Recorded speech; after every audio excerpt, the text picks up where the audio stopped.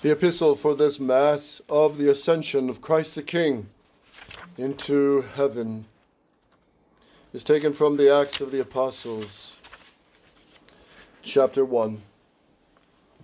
The former treatise I made, O Theophilus, of all things which Jesus began to do and to teach until the day on which, giving commandments by the Holy Ghost to the apostles whom he had chosen, he was taken up, to whom also he showed himself alive after his passion by many proofs, for 40 days appearing to them and speaking of the kingdom of God, and eating together with them. He commanded them that they should not depart from Jerusalem, but should wait for the promise of the Father, which you have heard, saith he, by my mouth. For John indeed baptized with water, but you shall be baptized with the Holy Ghost not many days hence. They therefore who were come together asked him, saying, Lord, wilt thou at this time restore again the kingdom to Israel? But he said to them, It is not for you to know the times or moments which the Father has put in his own power, but you shall receive the power of the Holy Ghost coming upon you, and you shall be witnesses unto me in Jerusalem, and in all Judea and Samaria, and even to the uttermost parts of the earth. And when he had said these things, while they looked on, he was raised up, and a cloud received him out of their sight. And while they were beholding him going up to heaven, behold, 2 men stood by them in white garments, who also said, Ye men of Galilee, why stand you looking up to heaven? This Jesus, who is taken from you into heaven, shall so come as you have seen him going into heaven. The Holy Gospel. From St. Mark, chapter 16.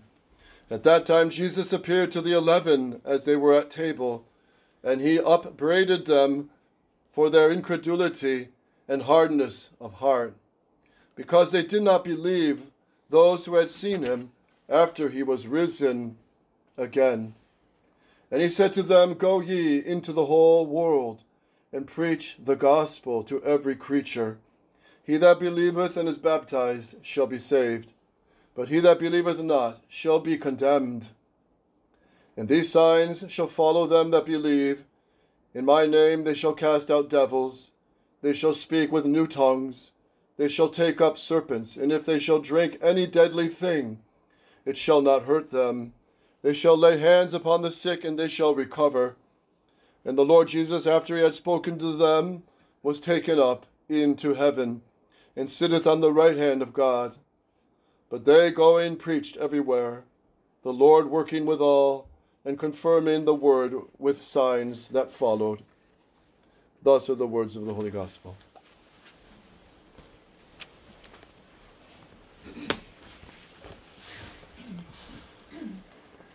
In the name of the Father, and of the Son, and of the Holy Ghost. Amen.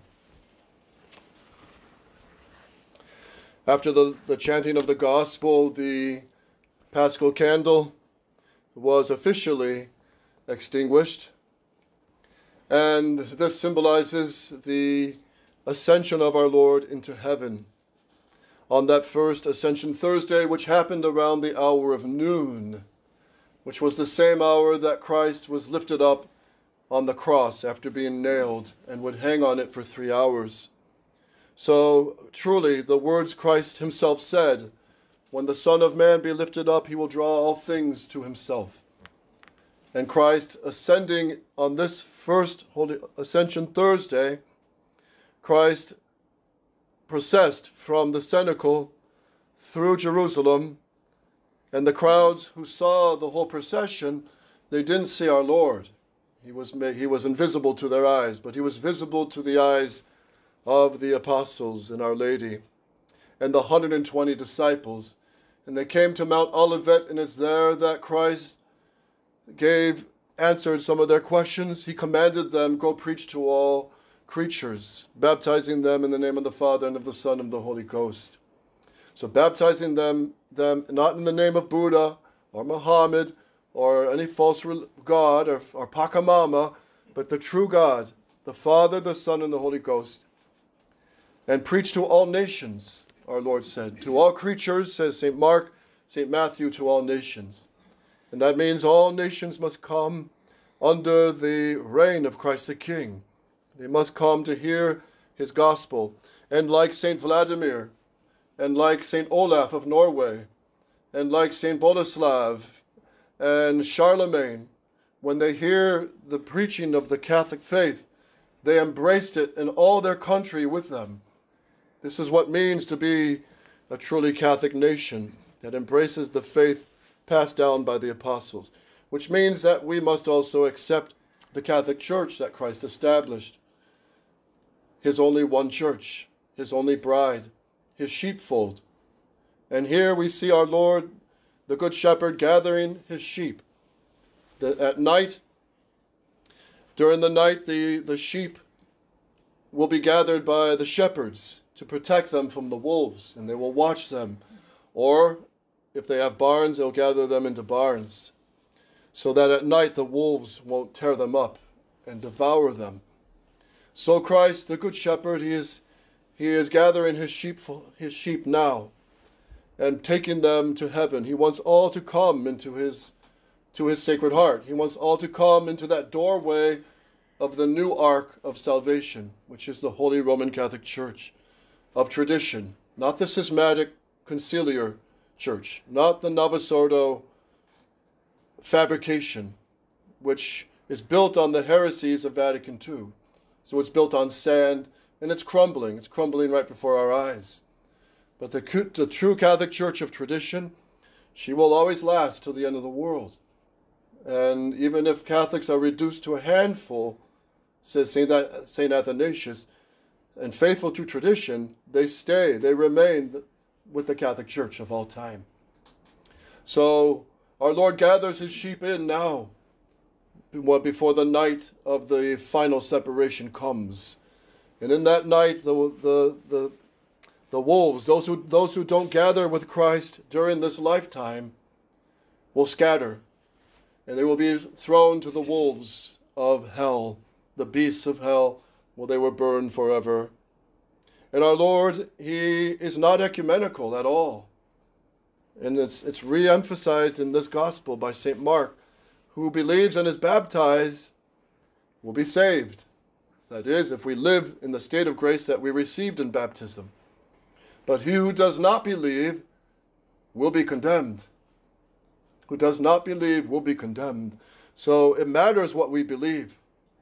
And we want to pray for those who don't know our Lord, don't know his Holy Catholic faith, that they come to be converted, to at least turn to the Sacred Heart of Jesus and be forgiven. So listen to these great words of Dom Guéranger. Yes, Jesus is gone at his ascension. The earth has lost her Emmanuel. For 4,000 years had he been expected. The patriarchs and prophets had desired his coming with all the fervor of their souls. He came. His love made him our captive in the chaste womb of the Virgin of Nazareth. It was there he first received our adorations. 9 months after, the Blessed Mother offered him to our joyous love in the stable at Bethlehem on Christmas night. We followed him into Egypt. We returned with him. We dwelt with him at Nazareth. When he began the 3 years of his public life, we kept close to his steps. We delighted in being near him. We listened to his preaching and parables. We saw his miracles. The malice of his enemies reached its height, and the time came wherein he was to give us the last and grandest proof of the love that had brought him from heaven by dying for us on the cross on Good Friday. We kept near him as he died, and our souls were purified by the blood that flowed from his wounds and his Sacred Heart. On the 3rd day he rose again from his grave, and we stood by exulting in his triumph on Easter morning over death, for that triumph won for us a like resurrection. During the 40 days he has deigned to spend with us since his resurrection, our faith has made us cling to him. We would fain have kept him with us forever, but the hour is come. He has left us. Yes, our dearest Jesus is gone. Oh, happy the souls that he had taken from limbo. They have gone with him, and for all eternity are to enjoy the heaven of his visible presence. And that's exactly what happened on that first Ascension Thursday. Our Lady could see all the billions of souls who would go to heaven from Adam and Eve until our Lord at his resurrection. So St. Joseph was there, and David the prophet, and all the great prophets, and all the great heroines of the Old Testament. Judith, and Deborah, and Sarah, and Anna, the parents of our Blessed Mother, all those souls, and Adam and Eve too. They were all going to, at this Ascension Thursday, when Christ ascended into heaven, all those millions of souls marched into the gates of heaven in the triumphal procession into the heavenly Jerusalem. And on Palm Sunday, that is prefigured when the subdeacon will strike the door 3 times, the door of the church, and the doors will be opened, and then the procession marches in singing to Christ the King on Palm Sunday. All that prefigures this great triumphal entry into heaven of Christ the King leading his spoils, all the souls that he bought and died for and freed from the prisons of limbo. He brought them into the glory of heaven. And this is the great prefiguring as well of the second triumphal entry, which will be with all the souls from Christ till the end of the world. And that will be the final and finished triumphal entry into the heavenly city, where there'll be the new earth and the new heaven. So on this day, the Virgin Mary saw all these saints, and all the angels escorted Christ by the billions.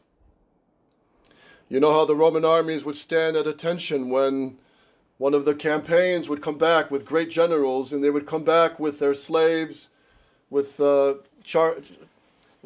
chained, all the slaves who would be sold off in Rome, who were captives from the territory that they conquered. And they would bring back tons of sheep, tons of cows, tons of their gold and their wealth. And they would bring them all to show the victory and the triumph of the Roman generals who went off to battle in other countries. And all the Roman soldiers would stand at attention, and all the crowds would cheer at the top of their voice, would cheer louder than the Super Bowl and louder than any stadium. They would cheer as the Roman armies came back with their scars and their wounds. And the emperor would crown among them the great generals and the outstanding soldiers. And Cardinal P. of Poitiers, he actually mentions this, and St. Paul makes reference to this as well, that this triumphal entry into Rome is just a shadow compared to the triumphal entry of Christ into heaven on the Ascension Thursday, when Christ entered into the heavenly city. And then he also said, I won't leave you orphans. I'm not going to leave you orphans. And we have to remember this as well when our church seems in such devastation, and the sacraments seem, for many souls, so far away and so distant, and only seldom where they can find a Mass that's not compromised. So listen to these words of St. Vincent Ferrer, who talks about this.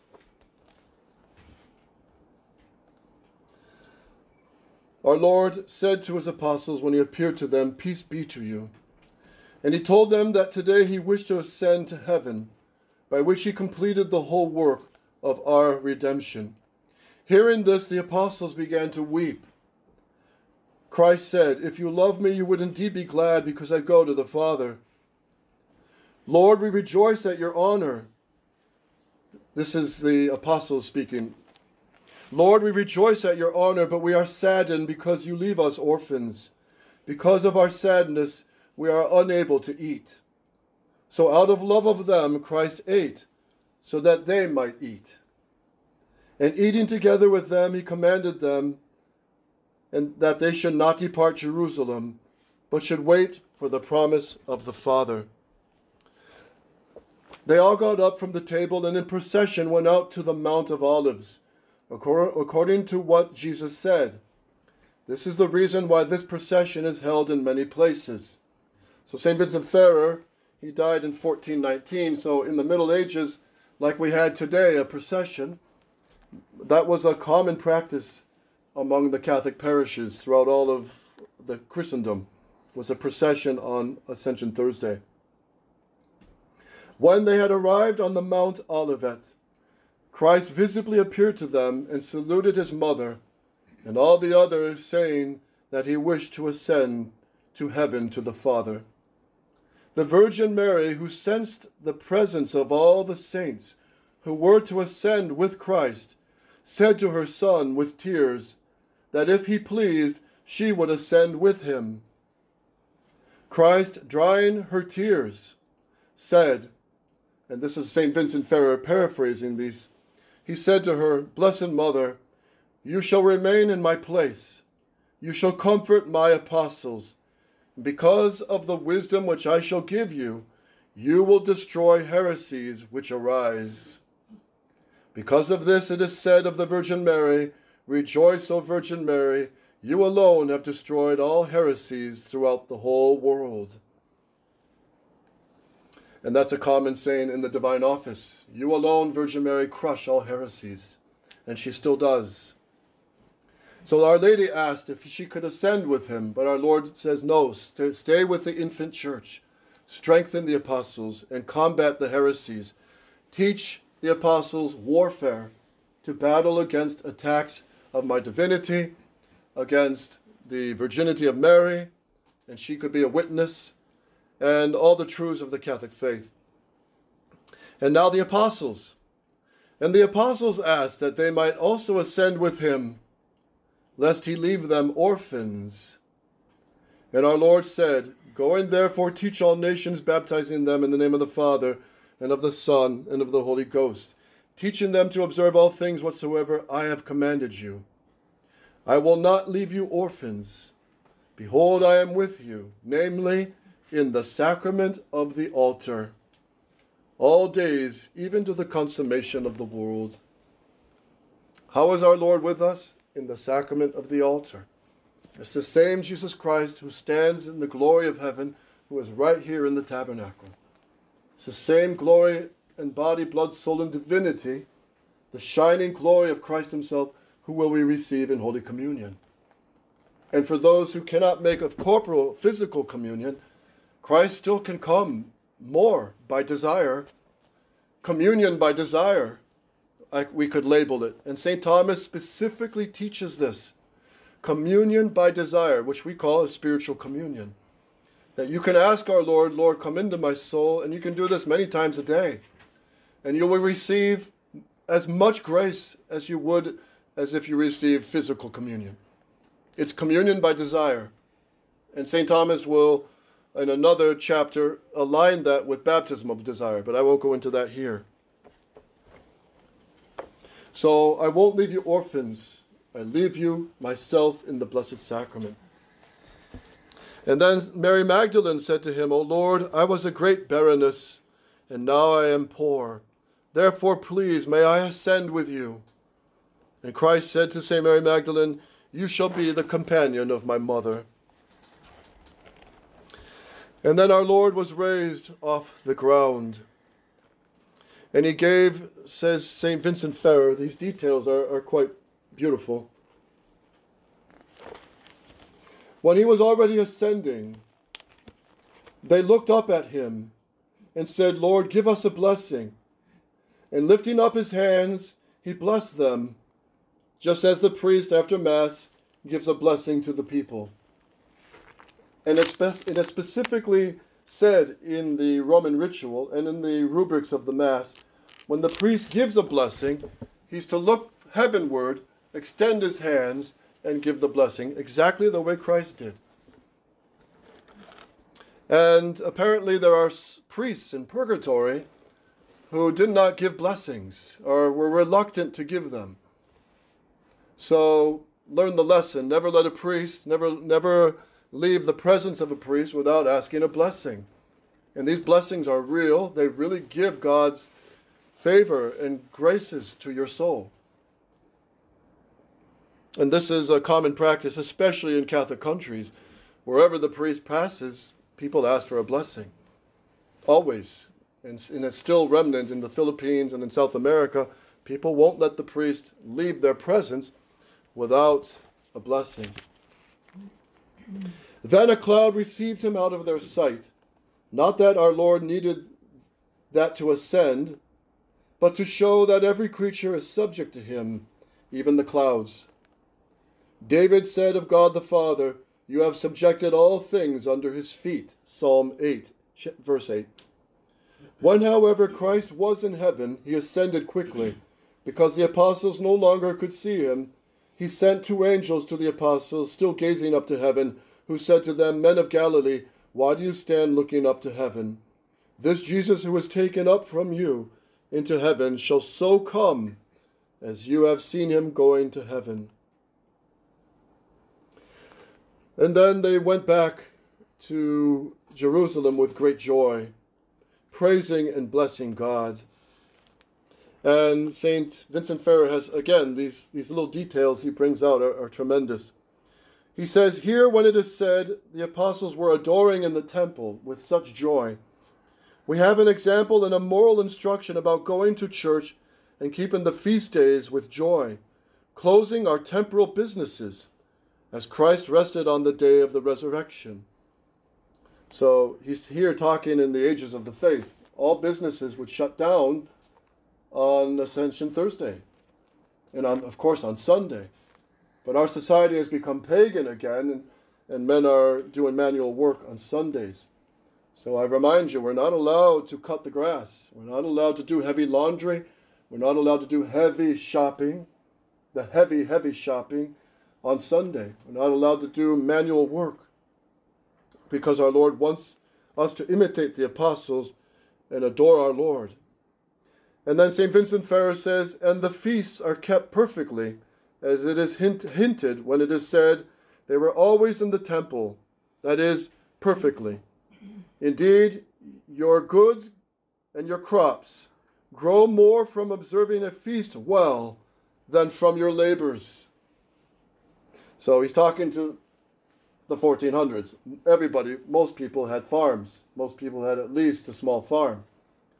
So he's telling them, don't work on Sundays. And if you don't work on Sundays, you're gonna be fine. The fruit of your labors will be more abundant, he tells them. And that goes for the modern working father of a family as well today. And mothers who are forced to work. They shouldn't have to work, but if they're forced to work because of circumstances, let Sunday, as much as possible, be the day of rest. And God will, especially with the daily rosary, he'll pay the bills. He'll take care of all the details. But keep Sunday holy. And that goes also for those who don't have Mass on Sundays and holy days of obligation. They can follow the Mass live stream when it's available. And they must sanctify the Sunday. And at home, get dressed with a tie, get dressed with the best Sunday clothes as you would at Sunday Mass. And be disciplined about keeping the Sunday holy. And it's very easy for traditional Catholics, especially the Catholics of the resistance, it's very easy to fall into a lackadaisical, lazy mentality and let Sunday pass without any sanctification or just a light sanctification of Sunday. No, it must be an hour. The same time we would spend at Mass, we would spend sanctifying the day. And many people follow the live stream, which is fine. And if not, then read the Missal, pray the Rosary, spiritual reading, or listening. But we must, it's a divine command. It's not just the church law, but it's the divine command that we must sanctify Sunday. So we must be careful not to get lazy. And if there is a Resistance Catholic Mass in your area, within an hour or more, we're in the days of, air-conditioned cars. If Mass is available, you're bound to go. You're bound to go on a day of obligation or a Sunday, if it's within your reach. So unless there's health problems or an emergency, one is bound to go. But we have to be careful in these days of chaos that we start getting comfortable in the chaos and neglecting God and neglecting our duties towards God, especially the sanctification of Sunday and holy days of obligation. And no, we're not the new SSPX here. I'm not going to tell you a lie that Ascension Thursday can be replaced by the Sunday, this coming Sunday. That's false. Traditionally, this is the holy day of obligation. It's Ascension Thursday. This is the day. There's no such thing as Ascension Sunday. It's Ascension Thursday, and this is a holy day of obligation. So it's very, very pitiful when the new SSPX slides and slides and slides, and another slide is about the changing Ascension Thursday to Sunday, and that's false. We stay with the traditional code of canon law. We stay with the traditional practice of the Catholic Church. For the United States, this is a holy day of obligation. And then he talks here. Third, they are kept with a devout mind when it is said, praising and blessing God, namely with silence, hearing Mass. He doesn't say anything about the dialogue Mass. With silence, hearing Mass. Let there be at church humble and devout entries. Let quiet conversation, quieta conversatio, happen in them if it's necessary. Pleasing to God, tranquil for onlookers. This is said against those talking in church, etc. So let's adore our Lord Jesus Christ, who stands with his physical body that was nailed to the tree of the cross, that was buried, that rose from the dead. His body is glorified in heaven. And we also are meant to share in the qualities of the resurrected body that Christ had. Clarity, you will shine with the glory of God. Brighter than 10 suns, you will shine with the grace of God in you. Those saints that go to heaven. 2, you won't suffer. You'll never get sick. You'll never get old. You'll be 5,000 years old, and you'll just be as young as you were at age 30 with the resurrected body. 10,000 years old, you're still going to be exactly the same. And young and vibrant. And third quality is agility. You'll be able to move where you want. You fly through the air. You'll be able to fly through the air. So imagine, again, I say this, and I don't mean by this to be frivolous, but we see out on the ocean, even the dolphins play, even the school of fish play, even dogs play, and birds. So God is not boring, and in heaven, imagine what would be the actual organized games, we could say, the hockey games, the football games, the dances that will be with laws. There'll have to be set rules. You can't disappear because that comes with the resurrected body. You'll be able to appear and reappear. You'll be able to make your body disappear to the eye, to the physical eye. So that's all this is part of the glory to come for those who persevere to the end. So let's beg the Virgin Mary the grace of perseverance on this day, to persevere to the end. It's to those that win the crown. As St. Bernard said, the crown is not given to those who begin well. The crown is not given even to those who advance very far. The crown is given to those who persevere to the end. And what's the key to perseverance? Prayer and patience. Be patient with all the crosses God sends. Be patient with our own miseries, our own selves. Be patient with our neighbor. Be patient with God. Because God puts us in this time of chaos in the church. Be patient. Persevere. Deepen in the love of God. This is how we will become saints. Which joy I wish for all of you through Christ the King, ascended glorious into heaven. O Mary, conceived without sin. Pray for us. O Mary, conceived without sin. Pray for us. O Mary, conceived without sin. Pray for us. And for those who do not have recourse to thee, especially all communists and Freemasons and other enemies of Holy Mother Church. Amen. In the name of the Father, and of the Son, and of the Holy Ghost. Amen.